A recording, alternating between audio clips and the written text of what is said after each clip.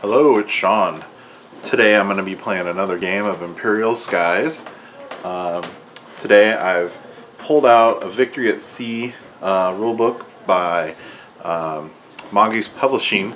It's a World War II miniature game, but it's got some scenarios in there, and I thought that they would work well for this game. So today I'm going to be playing the Blockade scenario. Had to tweak the rules a little bit to make it work for Imperial Skies. So the basic fleets, the blockader is going to have 100% of the points. The defender, or the blockade runner, is going to get 50% of the points that the blockader has. And my fleets,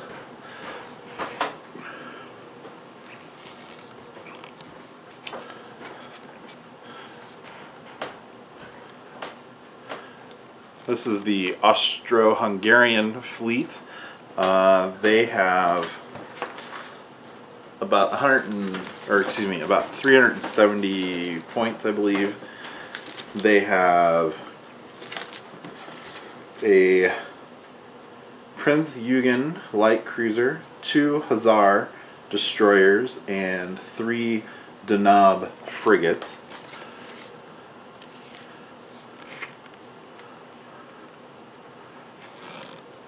And my French fleet has a little bit smaller force. They have 6 Perigo patrol boats. So my idea here is that these guys are just going to break out, go fast, and just try to get through the line as quick as they can. Don't have a lot of guns on these, and they're all short range, so I don't imagine they're actually going to be doing a whole lot of firing. But anyway, I've got a 4-foot by 6-foot table here today. The blockade force is going to deploy first, and what they're going to do is they're going to deploy on that end of the table, 24 inches in, so halfway up, and they're going to deploy on the very edge. And then I'm going to roll 2d6 and multiply that, or excuse me, I'm going to roll 1d6 and multiply that by 12 inches, and they're going to move down the board that many inches. So their force is going to be kind of spread out. And once they're all set, they all have to be facing the same direction, and that is going to be their deployment. The French fleet is actually just going to move on in the very first turn.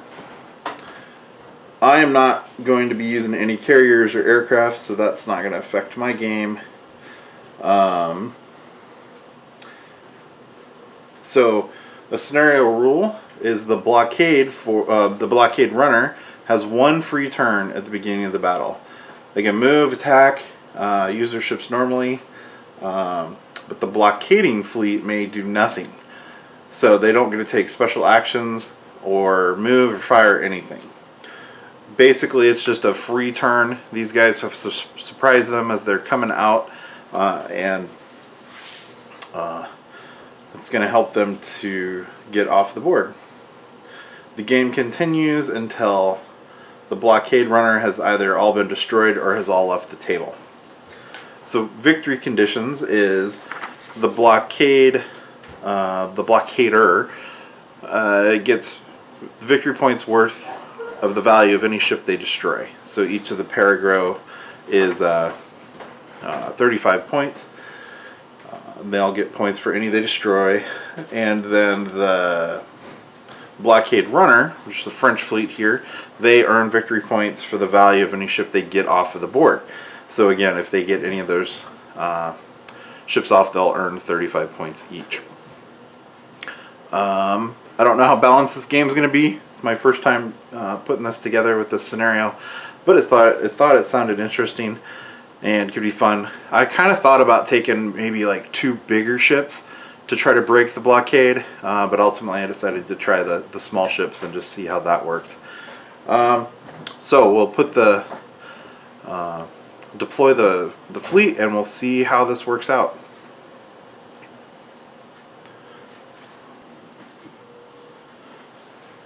So first, I'm going to roll for this ship. So it's going to go 4 feet down the table.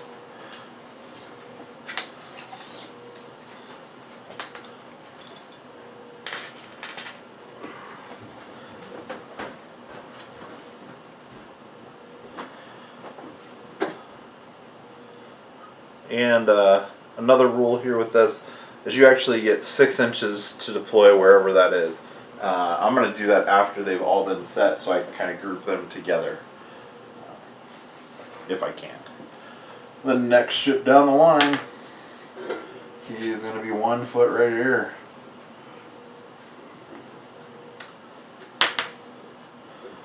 All the way down.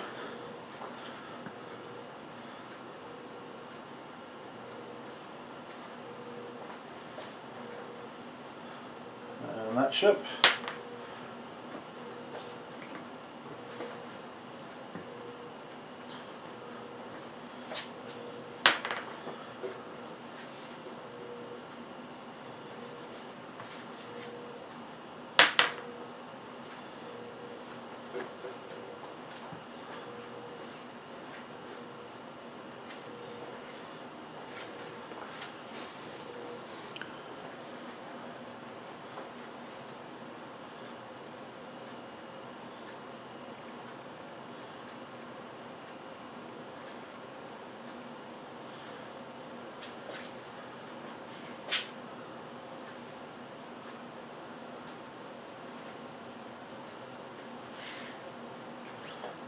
Alright, that is the Austro-Hungarians deployed.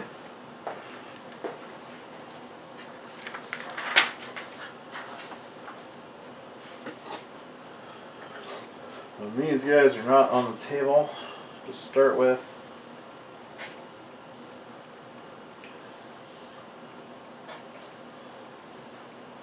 So I feel like maybe I've got a better chance to run down here, because they're a little bit further away here. So I think my French fleet are going to attempt to cut the line this way.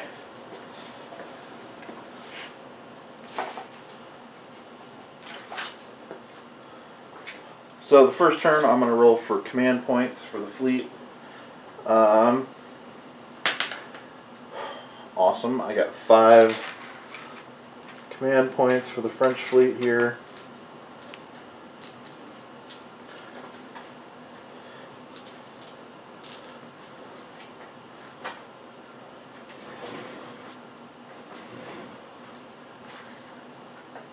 I need to mark these so we can see who's who, because they're all the same ship.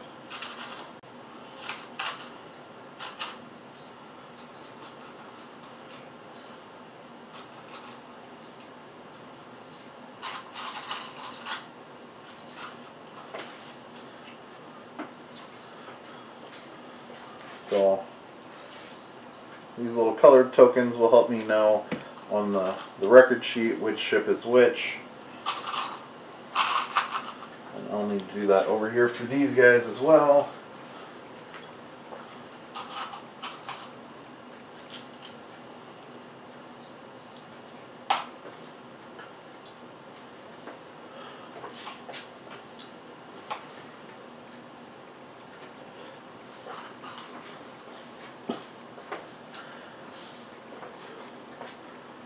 And I think we're ready to go.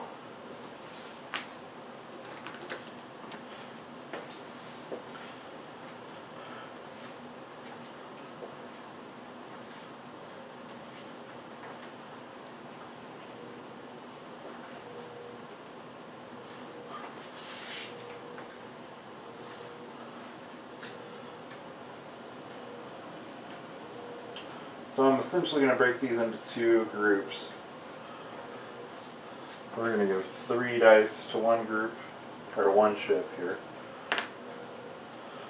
2 dice over here. And I'm going to say the ship with the white token is actually my flagship for this group. And of course the Prinz Eugen will be the flagship for that side.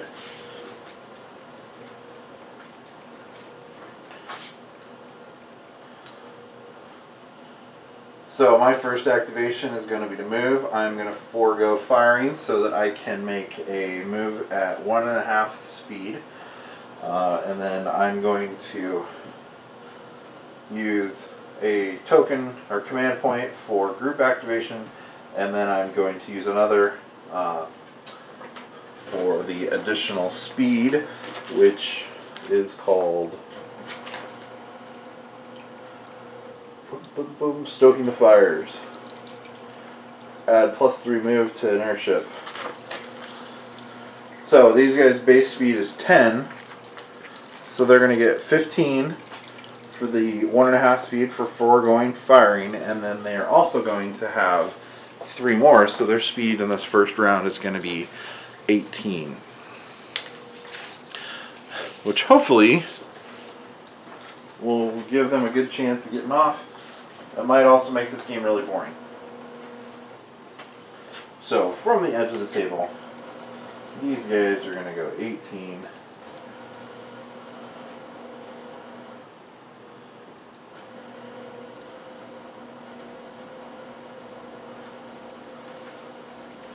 And that is the end of their activation. Normally, we would then activate a ship over there, but because of this special scenario rule, they don't get to activate on the first turn. We will activate the second group here, and they're going to do the same thing. They're going to spend an activation or a command action for a group, and then a command action for the Stoke the Fires, and they're also going to be able to move 18.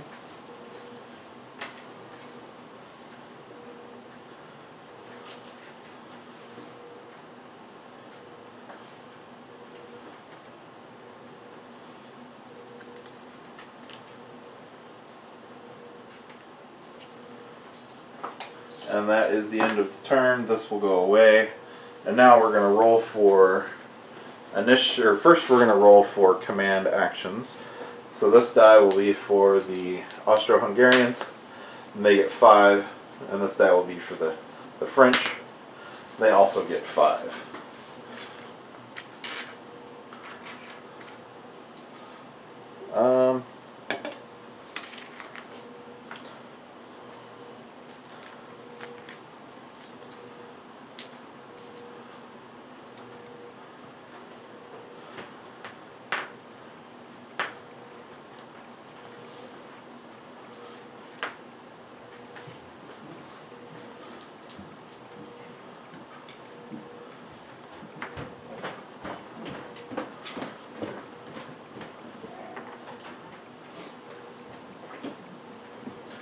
Alright, so now we're going to roll for initiative.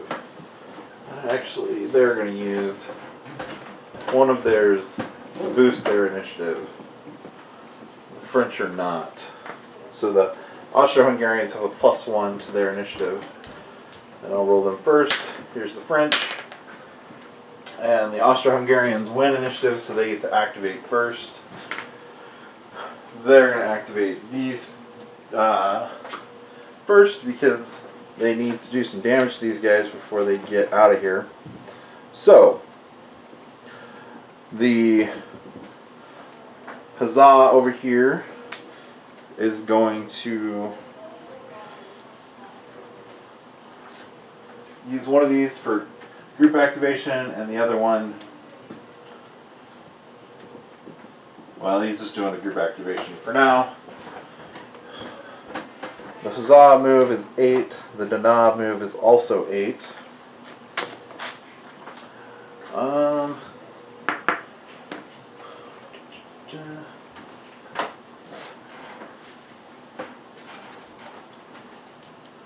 think. Let's see.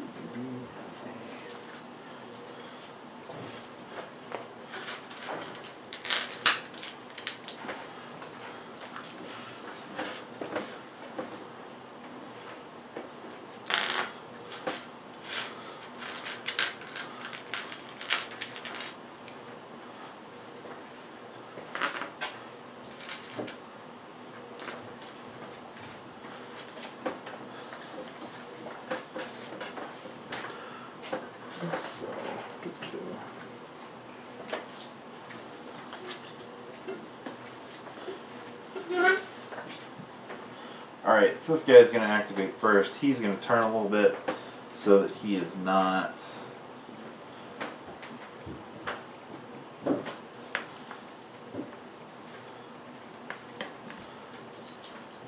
He's going to go forward. Straight forward 3. And then he's going to turn. 2. Get some broadside going on there. This guy is going to do similar. He's going to move forward 3.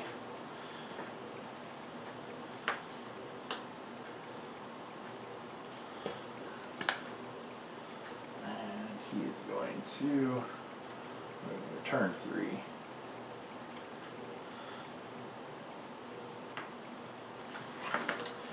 Alright. And we're both within 10.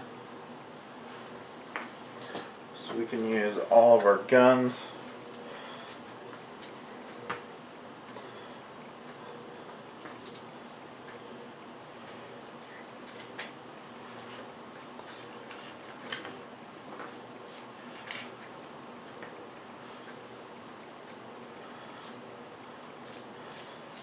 Alright, so the Danab, the smaller ship here, has 4 medium guns and 4 small guns. The Hussar has 7 medium guns and 4 large guns. They're going to fire at separate ships, so the Danab is going to fire on this, the Hussar is going to fire on this ship, and I will roll. We're within 10, so the yellows need 6s, the orange need 5s. Here's the Danab,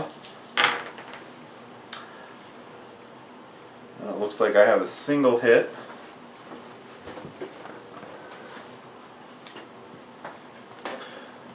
And that is on the red. And then the Hussar is firing on the blue. Pergo. Alright, I got a couple 6s here. So that's a mess. Alright, looks like I've got a total of 4 hits so far.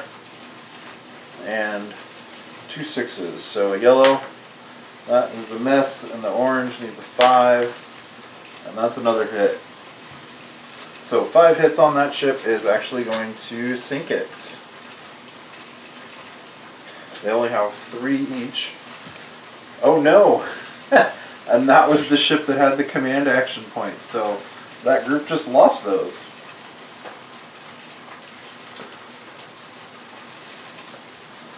Huh. Maybe this isn't going to be quite as easy as I thought it would be for the French. Alright, so that is it for their activation. Actually, it's not. This ship moved 5 total. He's going to go ahead and continue making his move because he knows he needs to turn, because they're going to fly right by him. So, he moved 5, so that is 8. And this guy, he moved 6, so he has 2 more inches of movement. And go there. Alright. I'm going to activate this group here. They're going to do a group activation. They're going to forego firing so that they can move at 1.5 speed. And then they're going to use their second activation to start the fire, so they get to move 15.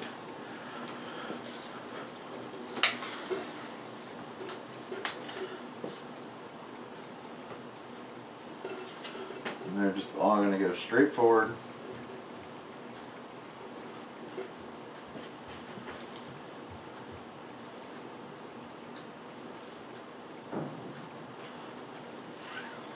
Oops.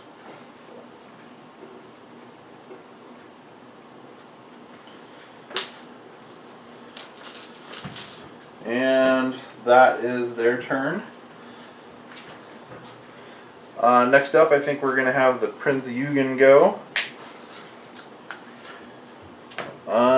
He has movement of 6. He does want to fire though, so he's not going to stoke his fires. And I guess he doesn't have any command action points anyway.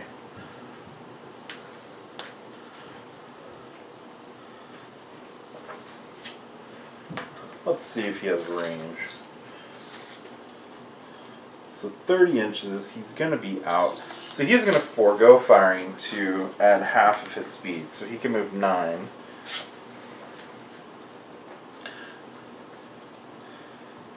And he has a C-class for turn, so that's what he's going to be using. That is 4 inches. And he will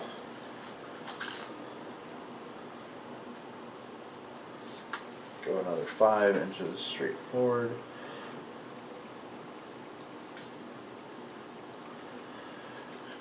And he would be in range now, but because he used his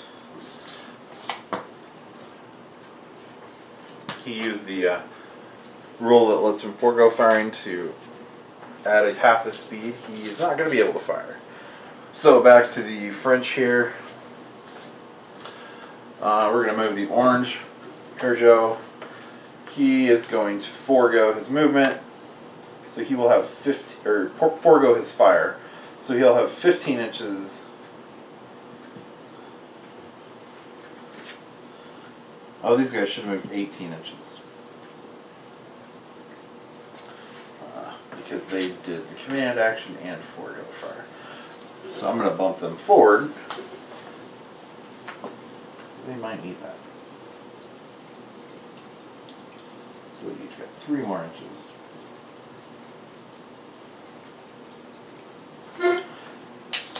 Alright, back to the Hungarians. I'm going to move this Hussar. He has 8 inches of movement. Again, he is going to forego firing so that he can move at half again quicker. So he's going to have 12 inches of movement. So that is 3.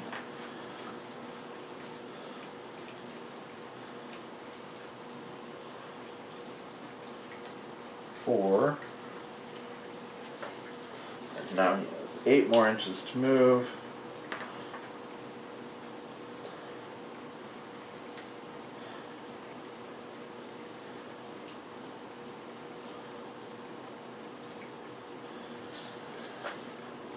And that is his turn. This ship is going to move forward 15 inches and not fire.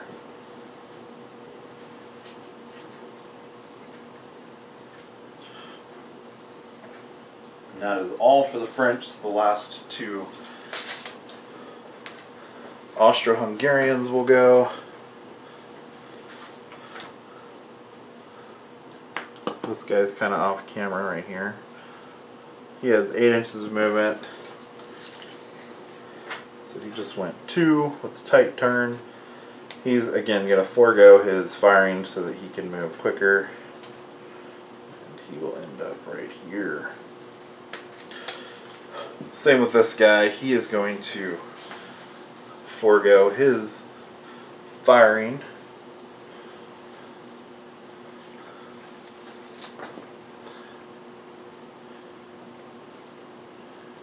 That's 2. And he has 10 inches. I think initiative in this next turn is going to be a big decider in this battle. So that is everybody activated. And that's it. So we're going to roll for command action points. Here's for the French fleet.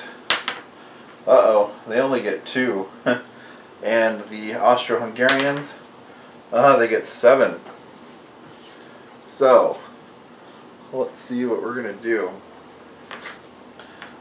We're going to do 1 here. We're going to do 1 here. And then the Austro-Hungarians.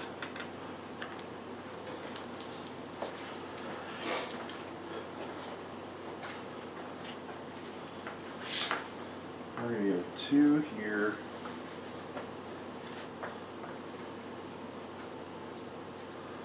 One there. And they really want to win initiative, because if they don't, they're not going to be able to pop these guys. So they're going to use 4 to boost their initiative. So here's the Austro-Hungarian with a +4 to their die roll, and that's a 6. Here's the French with a +0 to their die roll. Almost tied it. So the Austrios win with a 6 on their initiative, so they're going to go first. And they're going to activate these guys first. And they're going to do a group activation. And let's see. Knob is going to go first. He has 8 inches of movement. So that is 2.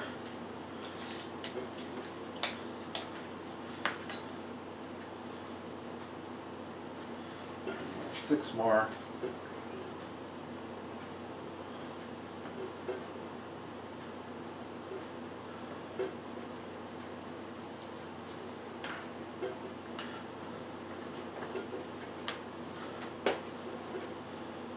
And he's going to fire all of his shots on this ship right here.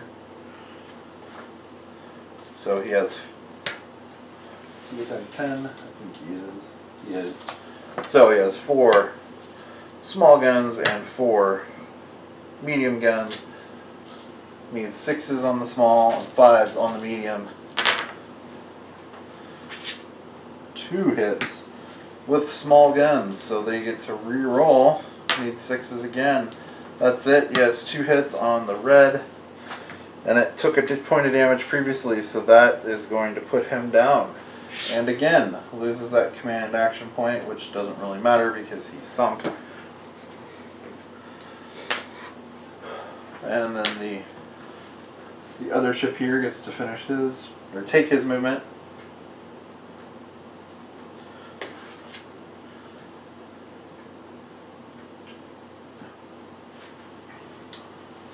So that's 3.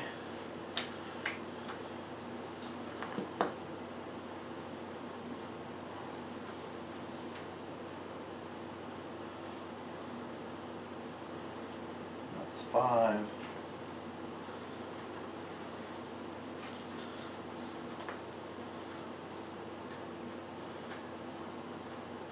That's 3 more. And he is going to fire on the closest ship, this yellow ship. And he has 4 small and 7 medium guns. Again, 5s on the orange, 6 on the yellow. No hits on the small. 3 hits on the medium guns, and 2 of those are 6s, so he gets to reroll. And 4 hits, which is going to sink that ship.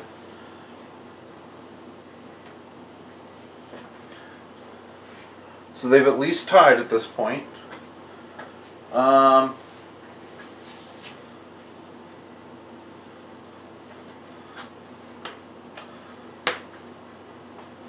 French turn to activate. I think they're going to activate this ship first because they're going to hope that these guys are out of range of them. So we're going to activate this ship first. He is going to forego firing and have a 15-inch move, which will take him off the table. So that is 1 ship worth of victory points for the French. It is now the Austro-Hungarians' turn to activate again.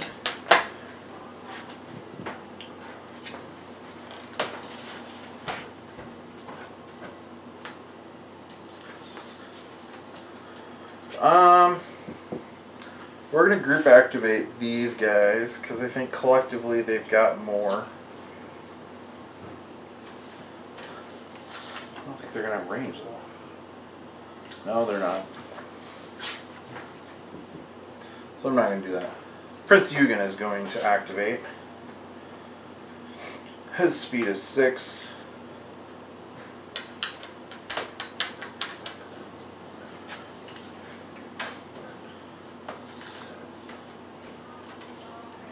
I think he's going to be out of range. Well, let's see.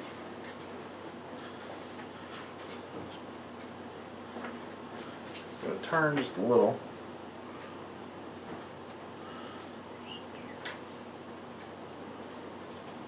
It's 4 more inches of movement.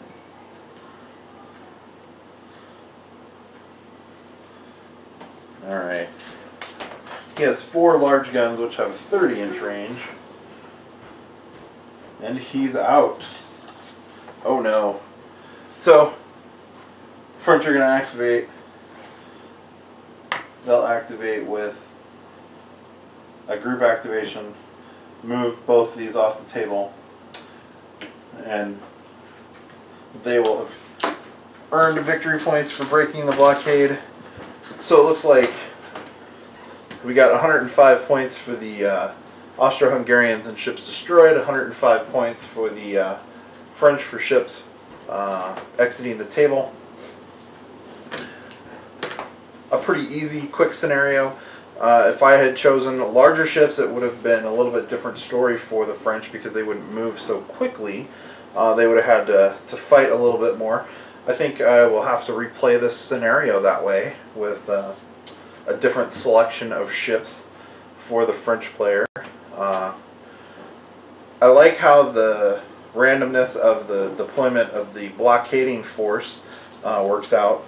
It kind of keeps them from like putting in the middle a nice even line. You don't get a lot of choice in where your ships are, so that's kind of cool. But yeah, pretty interesting. Nice quick scenario. I only played a small force here, less than 400 points for the blockading force, and I think the French force, the blockade runners, had about 180 points. So it's a small game, quick game. I could raise the point value of the game, and that would also make it a longer game and give a little bit more variation. But I thought a nice quick game would be a fun thing to do. So if you've got, you know, half hour, 45 minutes to play, this is easy enough to put together and set out some ships and give it a try. If you like this video, give it a thumbs up. If you want to see more videos like it, you can subscribe to my channel. And if you have any questions or comments or saw any rules that I got wrong, please post those in the comments section below. Thanks for watching.